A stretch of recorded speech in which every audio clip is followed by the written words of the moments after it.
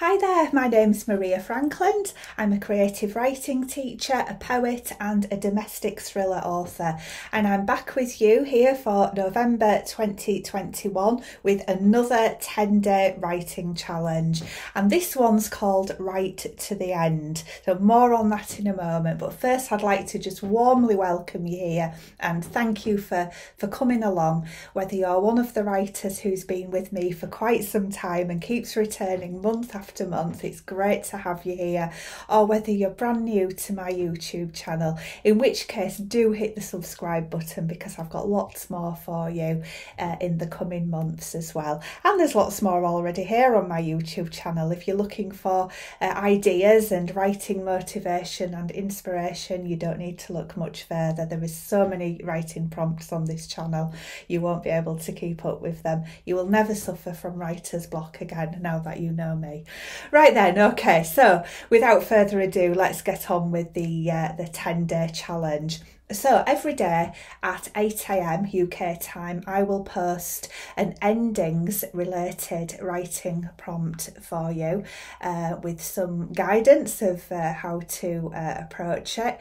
But basically, there's a lot of freedom for you as the writer. So for each prompt, you can approach it poetically, you can write a story.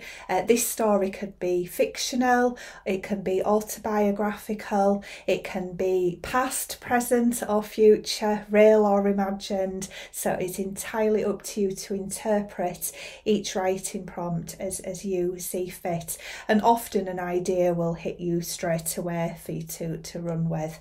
Sometimes you need to give yourself a little bit of space to think about things, and the ideas tend to find you when you give yourself that space. Okay, so hopefully for this 10-day writing challenge you've got a brand new notebook at the ready and a pen. I do have a Facebook group set up. There are quite a few writers in there already, and the idea is that you share your responses to the daily writing prompts in there, and then the other writers can share and celebrate with you, and it's a really friendly, supportive group. So search for Writerly Witterings on Facebook, request to join, and I'll let you in. So I look forward to meeting some more of you on there. So networking and chatting with other writers is one of the best parts of my job. I really love it. Okay, so today's writing prompt.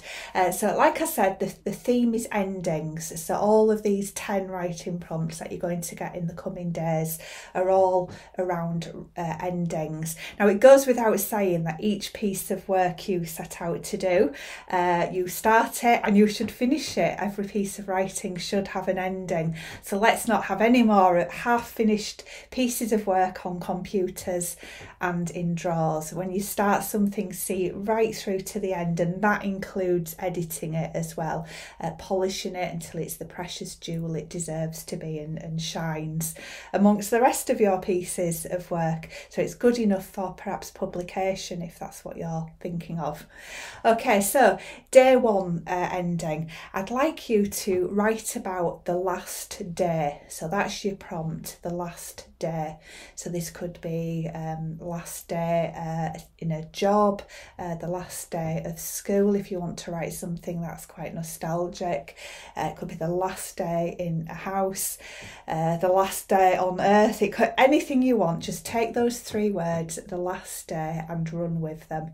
Now it might be that you're a bit of a planner and you want to jot down some thoughts and phrases and images first, and it might be that you maybe plot out the order of your story or your poem before you start. So think about how it's going to start, and then what's going to happen, and then what's going to happen, and how is it going to finish.